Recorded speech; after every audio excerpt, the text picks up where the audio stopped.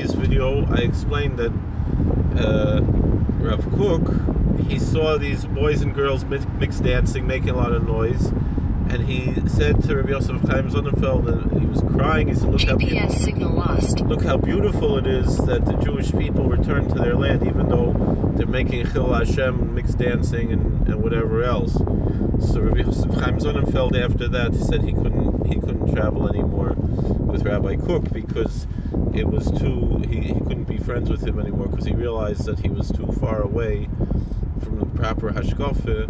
That, it's one thing you want to go and do a mitzvah and try to be Mekar of Eden, this is a Shaina Zach, but that Rabbi Kook didn't see Pe'etzim anything wrong with because the mixed dancing, as long as they're in Eretz Yisrael, he felt like it made a Vodazara out of the mitzvah of Yishuv Eretz Yisrael in a certain sense, which we'll get back to in the next video.